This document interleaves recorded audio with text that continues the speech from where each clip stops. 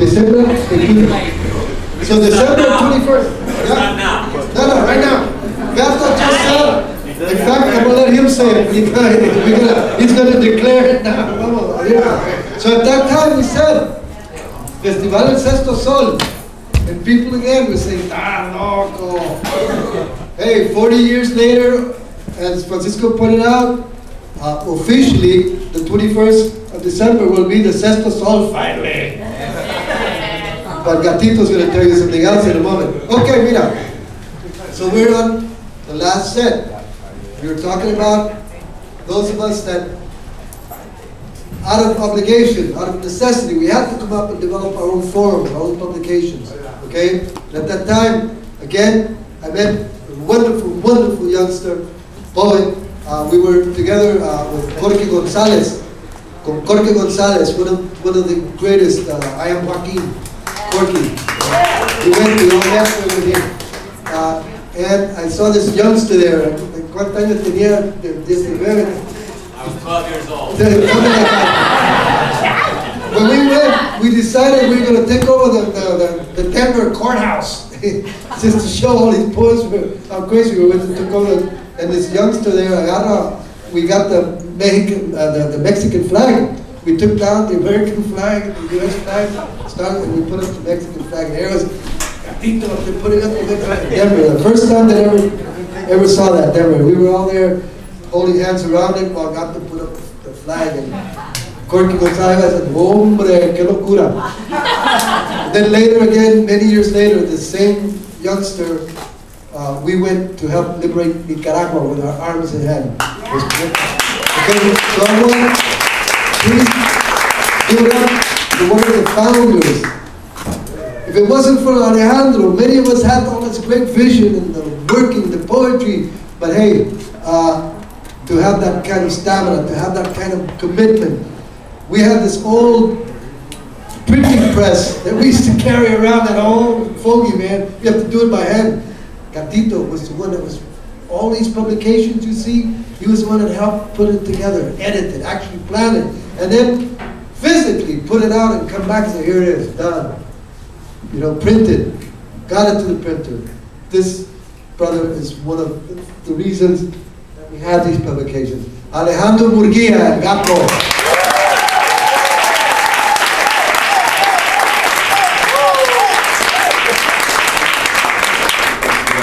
I always say, don't believe your own press release.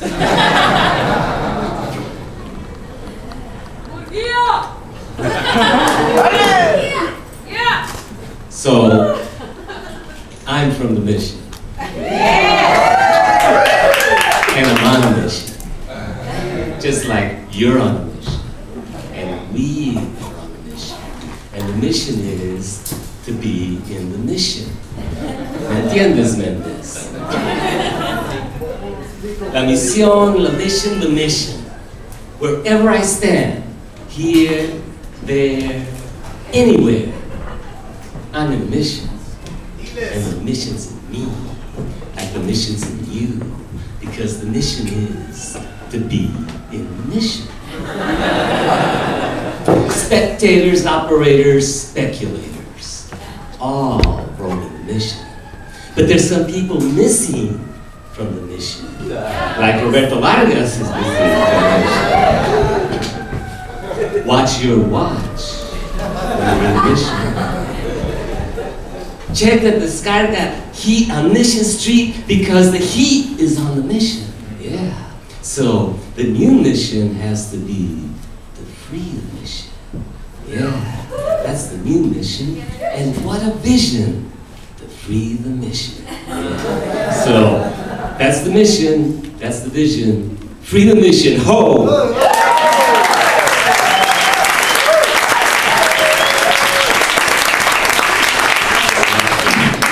Great honor and privilege to be sharing the stage again with my compadre Roberto, Francisco, Lavacha, Janice, Deborah, Lorna, all these, Nina, all these great poets that we've been struggling with writing poetry for decades together, and some of the new poets also that are in the audience. I want to acknowledge like Leticia and Tomas Riley and all of you as poets. That's going to be the new model. We're all poets. We address everyone as poeta from now on. So I'm probably going to read one more poem, but I want to dedicate my own reading tonight to Hugo Chavez. I think one of the great leaders of the first part of the 21st century, who showed us and is showing us how to be Latin Americans independent of imperialism or any other ism or any other influence but our own selves and our own lives. At the same time, I want to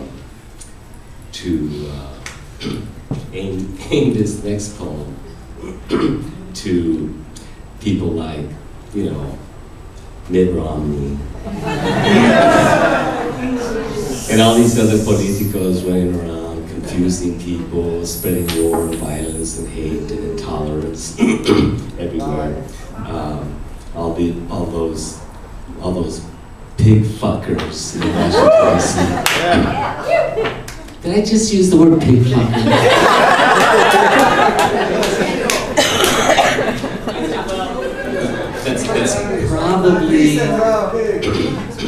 That's probably going to get me arrested by the American Taliban religious military industrial complex.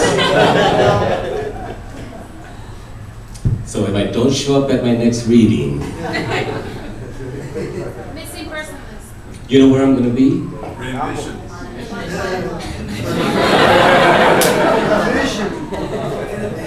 I'm going to be in Cuba. Beautiful tropical island, that's the good part.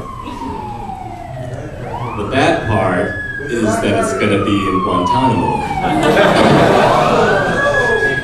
In fact, I think they're coming for me. And Adriana Arias is also another great poet. So let me read this poem then for people like Mitt. You know something nobody has pointed out? That it seems to me, because the Mormons had this big colony in Mexico for a long time, that Mitt Romney's father is born in Mexico, which makes Mitt Romney the first Latino candidate for president.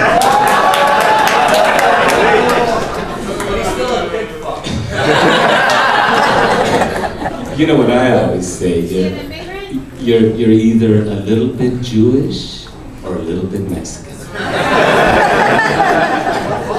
Now I suspect, where's the birthers now? I don't know if Mitt is gonna denounce his Mexicanness. So this is for those guys, and they know who they are. If I go down, this one is for every motherfucker that tried to screw me. For every fat banker's ass that tried to ride me. For every hobnailed, booted Nazi that tried to crush me. This one's for you, and it ain't no dud, dude. This goes out to the political hypocrite hemorrhoid of society. For the righteous child rapists in the pulpit. For the blood-sucking multinational digging their fangs into my groin. For the dealer, doper, rip-off artists injecting poisonous mercury into my neighborhood. This one's for you, and I'm writing it with care. For the skull-eyed goon of every hamlet and backwater outpost on this planet. For the helmeted viper with bayonet to a woman's throat. For the ballless cabron who set fire to my house with napalm. For every fascist, racist punk who ever hurled a rock through a window. For the Wall Street speculator who put a price on dreams, yes, you know who you are.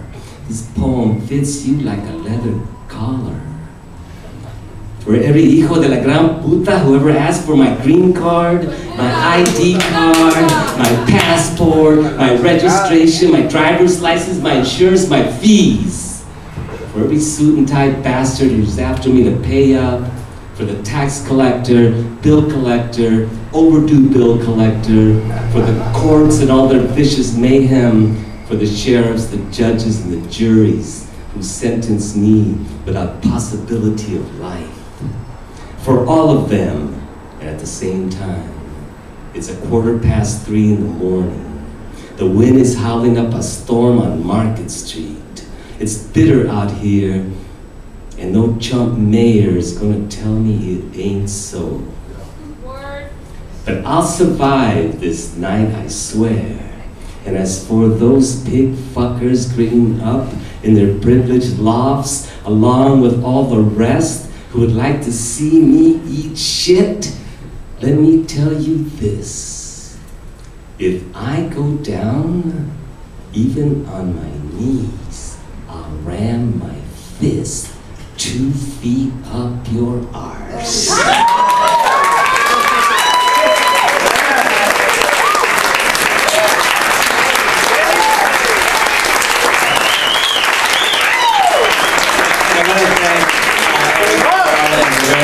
For organizing this event and giving us this chance to kind of blow some steam.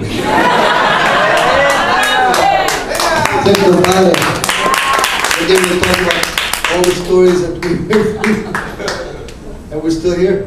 And I mean, every kind of war, from, like he points out, just here in the mission, the wars in the jungles of Nicaragua, the wars in the heart. Pero aquí está, gatito. Thank you, compadre. Siempre. Okay, Hola, maestro. Say, profe. Profe. Now, tenemos a el famoso, the one who took us through the invocation here. One of the younger set, and we've seen that picture we got where we have Ernesto Cardenal, early 80s. Ahí estamos in front of City Lights, gato, and there's real Francisco is one of the, and he's been coming out consistently, always producing, always out there when we're talking about we're going to do a reading, we're going to do anything. That's Francisco. Man, energy, talent, Francisco Alarcón.